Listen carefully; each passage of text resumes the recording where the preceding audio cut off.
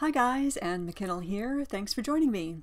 Today I'd like to show you how I like to use Aurora HDR with its layers and layer masks to apply different types of effects to different parts of my image. Alright, let's take a look. Okay, so here we have these 4 images that I made just a few days ago actually, and I picked these because I thought it was a really good challenge for Aurora. I actually wasn't expecting it to turn into very much because of the very intense dynamic range that we're dealing with here. So let's take a look at this full screen. So this is the 0 exposure, and then I did a +1, a +2, and a +3. So I have these 4 different exposures and I'm going to combine them together in Aurora HDR and see if we can get any kind of a decent result out of this. So I'm going to select those 4 and I'll go File, Export with Preset, and in Aurora I'll go Open Original Images.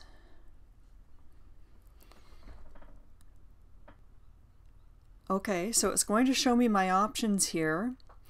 So I'm going to click this, and I do want to select chromatic aberration removal, and I also want to select ghost reduction because you can see there's a bit of this ocotillo plant here that is sticking up into the sky, and it may have moved a little bit in between the exposures, but also as the exposures got longer, it could have blurred a little bit.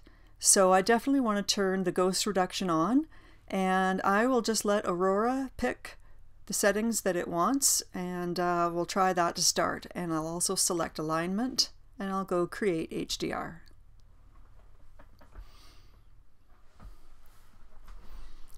Okay, so here we are with our base image in Aurora as it has combined those 4 exposures. So what I usually do is I play around with the sliders first and decide what kind of effects I like on various parts of the image. So I'll just show you what I mean. The first thing I'm going to do here actually is just increase the shadows so that I can see what's going on in the foreground. Now I might not end up having the shadows at this level later. I just want to be able to see for now. So I'm going to start with HDR Enhance and see what that does. So I'm just going to increase this a little bit. Okay, so I like what's going on in the foreground here. I like the kind of extra detail I get. I don't like the crunchiness in the sky. So I like how HDR Enhance looks in the foreground. So I'm just going to put that back. Okay, Smart Tone. Let's see what that does. I don't like that at all. I'm just going to double click that to put that back. Let's take a look at some of the other sliders I like to use the most. HDR Structure. I'll try that one. And I don't like that at all anywhere. I'll double click to put that back. HDR Microstructure. I like how this is adding a little bit of detail to the foreground again, but I don't like what's going on with the sky. Put that back. HDR Denoise, I'm probably going to want that on the sky because that'll smooth out the sky, but I don't want to smooth out any details in the foreground. So HDR Denoise is something that I might want to apply to the sky. Okay. Image Radiance. I do like the glowy effect there. I'm not sure how that's going to work after I make all the other adjustments I want though, so I'm probably going to leave Image Radiance until last, after I've done everything else, and then I'll see how that looks, but that's a definite possibility. Okay, let's keep going here. Polarizing Filter. No, I don't like what that's doing at all. HDR Details Boost. Let's try the small details. I often like that. Okay, yeah, I do. I like what's going on in the foreground. I probably won't need very much, but I like it in the foreground and not in the sky. So you can see how some of these filters I like to use in the detailed areas of my photo, and other I like to use in the sky part of the photo, and they're rarely the same ones. So everything here has been set back to normal. Just double checking. Oh, except the shadows. Okay, so I'm just going to set that back to normal. So here's how we started. Actually, what you can do is just go reset all, just to make sure that everything is the way I started.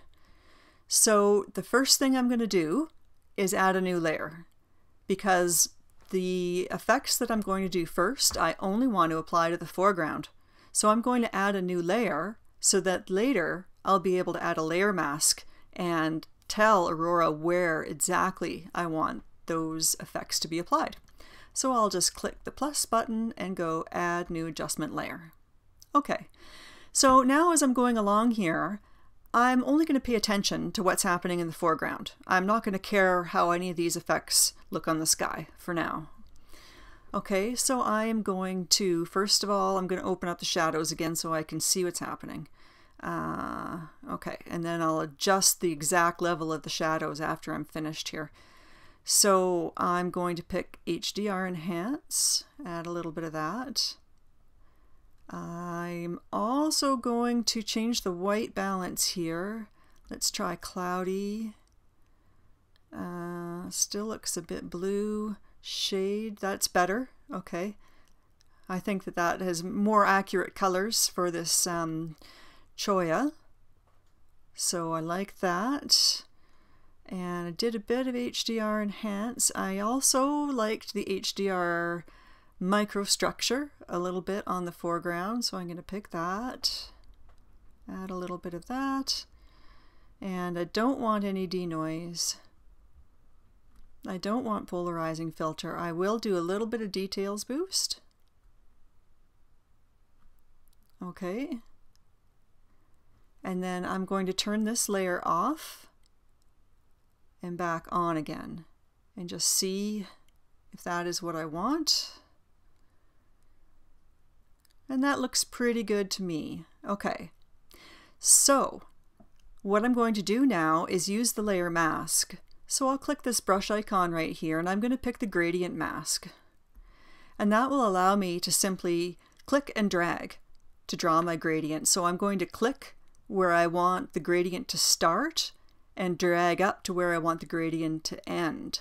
So I'll click and draw it like this. Okay, so what my purpose with this mask is to apply everything to the foreground and not to the sky, right? So I want to bring this down so that everything below this line is affected 100%. So, because I want all of the details in these choyas, and then it gradually fades up, right?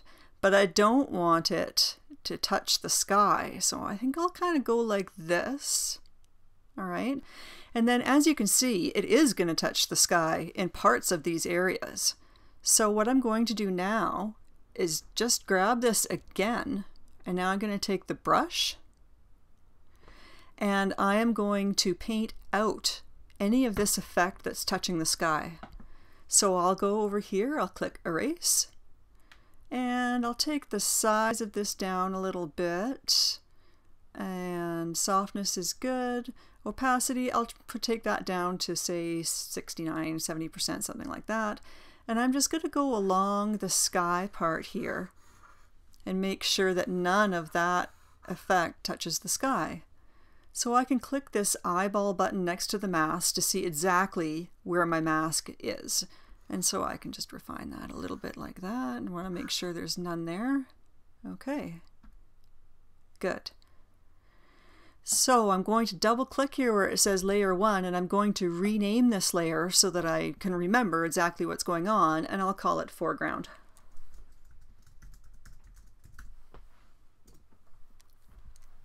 All right. Excellent. So now let's take a look at the sky. I'm going to add a new layer to deal with the sky. Add a new adjustment layer. Okay, now everything I'm going to do now, I will only pay attention to what's happening in the sky because I'm going to mask out this effect on the foreground later. So I've got the white balance here set at shade. I'm going to take that back to as shot because I like the way the blues are in the sky. Did that change? I better just check. Oh yeah, okay. There we go. So, contrast, I think, is one thing that I'm going to like in the sky. So I'm going to try adding a bit of contrast. And yeah, I really like the way that looks in the sky. Okay, very nice. And vibrance, ooh, do I dare? Maybe I will add a tiny bit. Yeah, just a little bit. I really don't want to go too heavy-handed on the vibrance. Oops. Okay. All right. Now I'm not going to want any structure, but I will add some denoise and make it a bit smooth. Maybe some smooth, a little bit of boost. I'm going to use this visibility icon to turn that off and back on again, so I don't smooth it out too much. That looks pretty good. And image radiance, again, I'm going to leave that because I don't want to use the mask on the image radiance. So I think that that is going to be it for the sky. So I can just check using the visibility icon here on layer 1 and see if this is enough for what I want to do with the sky. So I'll just turn that off and turn that back on again. Okay, good. Yeah, that's great. So I need to apply the mask. So this only is affecting the sky and not the foreground. So I'll click this brush icon, and again I'm going to pick gradient mask. But I'm going to draw my gradient the other way. I want it to be 100% in the sky and fade out in this area of the image. So again, I want to make sure that this doesn't touch this choya. And I want it to fade out near the bottom of the sky. So I can kind of go like this. All right. And I'm going to do a similar thing. I'm going to grab this again and change it to brush.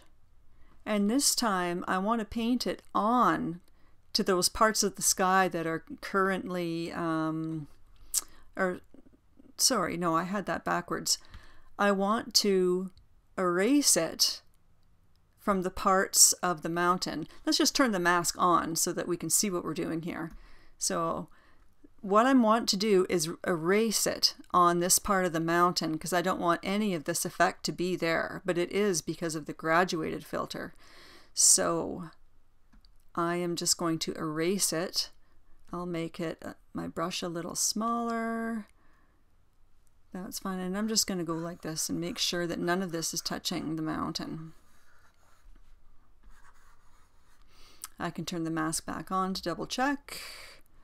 And I'll add a little bit more.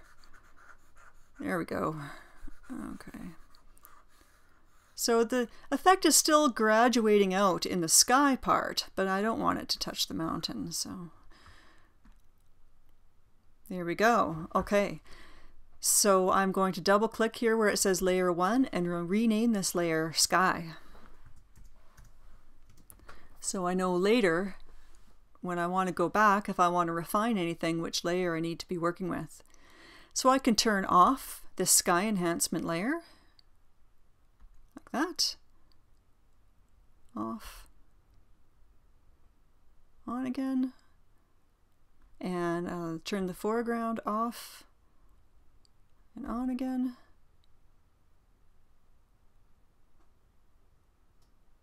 Okay, I think that's looking pretty good. Now let's take a look at that image radiance. I do like that. Not really sure if I want to apply to the whole image or the same as the sky or what I want to do there. So I'm going to create a new layer just for that. So I'm going to add another layer and go new adjustment layer. And I'll scroll down here to image radiance and I'll just turn that up. Okay. So I do like this. I really like it in the sky especially. I like it in the whole image. It is making these shadows a little dark. there is a shadow slider here just for that purpose. So I'll increase this and bring those shadows back up again. Okay. So I'll use the visibility icon here to turn it off and back on and make sure this is what I want. Yeah, I do like it. I'm going to turn it down a little bit.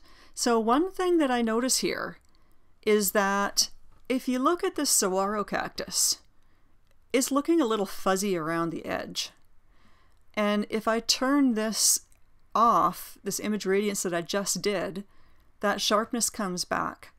So I like the image radiance on the image, but I don't like what it's doing to this saguaro and these other plants here where they meet the sky. So I'm going to use the mask again to filter that out. Okay. So I will, oops, I'll open that there. So I'm going to use the mask on layer 1. This is the layer that we're currently working on. I'll pick the brush. Okay. And I want to erase. You can make sure you're on erase and not paint. So I'll erase it from this part of the frame. I'm going to just make my brush a little smaller. I'll make it a little less soft around the edges. Maybe a little bit more. And opacity 69%, that's fine. So I'm just going to start painting this, or I should say erasing. I'm going to erase that effect so I get those details back. And I'm going to do the same here around this ocotillo branches and over here on this side too, because I don't want these to look fuzzy. Okay. So again, I'm going to turn that effect off and back on again. Good. Now I'll rename this layer and I'm going to call this one Radiance.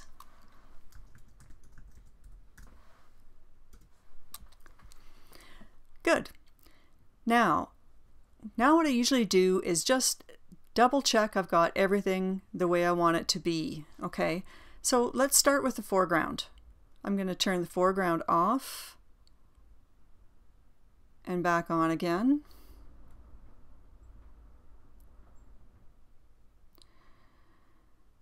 Yeah, I like that. Sometimes I find I end up going back and turning down the sharpness a little bit, but I think I like this. You know what? I'm going to change my mind about one thing though. Remember the shadows. So on this foreground layer, the shadows I had moved all the way up just so that I could see what I was doing. And I don't think that quite looks natural to me. I'm going to turn this down because, I mean, it was dark. You can see from the sky how dark it was. Here's the 0. So I'm just going to move it up a bit so I can see the details, but I don't want it to be super HDR-y. I like to keep them realistic. So I think I'll put it about there so you can see the details, yet you still know that this is a late evening image, twilight here. Okay. Now on the sky, what do I think of that? I'll click the sky layer and I'm going to turn that off and back on again. I think I might try increasing the vibrance a little bit more. How about just a little bit more contrast? Just make it, there we go. Okay, I think that's good. The radiance layer, I'm clicking on that and I'll turn it off and on again. That looks good to me. So as a final step, I'm going to add a vignette. So I'm going to add yet another layer, add a new adjustment layer, and I'm going to scroll down here and I'll add the post-crop vignette.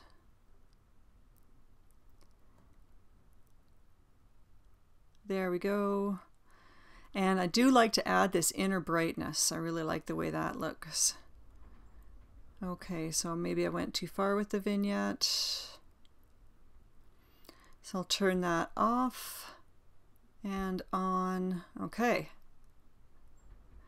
Now as a final step, I am going to use this visibility icon at the very top, and that will give me a preview of what this looked like when we started and what it looks like now. So I'll click this. That was how we started, and that's how it ends. Okay, now before I forget, I want to rename this layer again so I remember what I did, and I'm going to call this Vignette.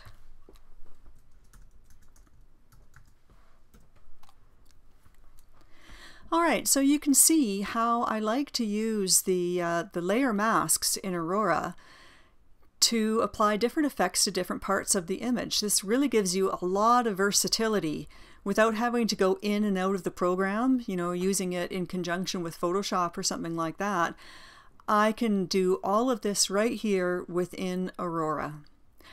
Okay, thanks for joining me. I hope you enjoyed this video. Don't forget to like and subscribe to my channel, and I'll see you next time. Bye for now.